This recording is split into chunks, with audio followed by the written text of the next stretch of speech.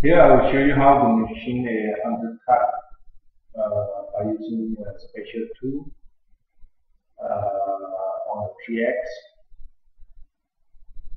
and this is a tool.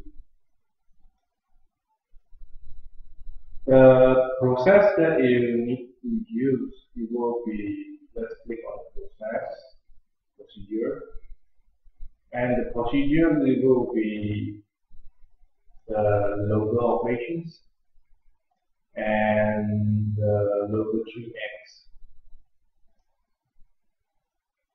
Tolerance of 0.0 is okay. Next, I'll click on access to configure the parameters.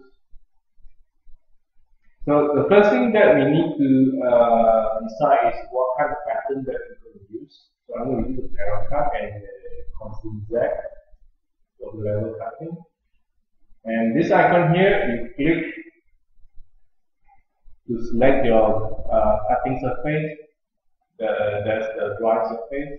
I already put this cutting surface into a set called 03 dry surface. So what I need to do is just to right click and select surface by here. And I will choose the by dry surface and select all the related cutting surface. And next, a cutting area, so we can have full cut everything. In this case, I just want to cut from one point to one point, so I will delete by 2 points. So I'm going to set a point that this is the top point, this is the bottom point. Click here to set the top point. I'm going to machine from this point. Press middle button when you have done to this point. Just click here to select the bottom point and click OK. I'm going to choose one way and using the front directions. Up a start point, yes, I'm going to use start point, and maybe I will start here. I will ask the cutter to start somewhere at this end point here. Okay. And the pitching, I will use 0.1, 2 axis, 3 axis. Gouge check. It is good to on the gouge check for the report collisions, and make sure you select this option here. And for the checking, you still can have option to play with here. I'm going to use the default one. What happens is, if there's a collision, it will show you where's the collision.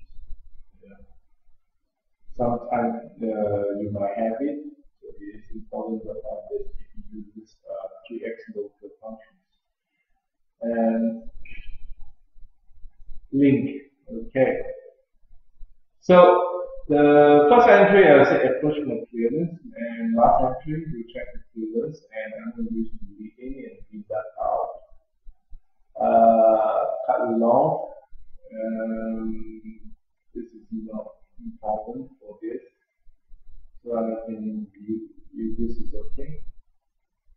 And the most important is for this one is the between slides, the connection between slides. So in this case, you have option to separate the small and large move. So in this case, I want the small and large move to tangent in and tangent out. So I just change this to steps, and large move also steps. Okay, and use lead out. Use lead out. And my default lead out you can set here. You have a lot of options over here. Of course, for this one, I think the best is the horizontal tangent up, and then I'll up until 45 degrees and 100% of the cutlet diameters. I think it should be enough, so you can copy the same parameter to the lead out also. And from here, one more clearance. This is the clearance. Yeah. So I'm choosing the plate, right? And my clearance I set at 50. And how about the distance? This is approach. So I will set my approach to 1 mm, grab it,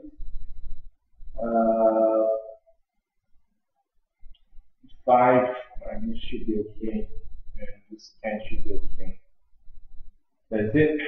That's okay, and calculate. And here's the two part.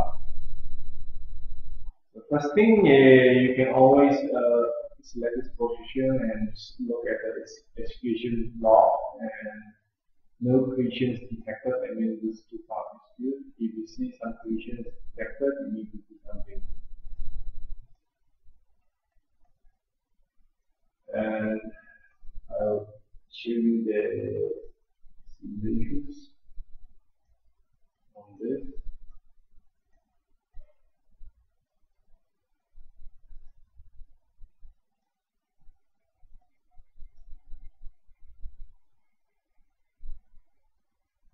So this is how the cutter will move. It will tangent in and tangent out. And cut by water level.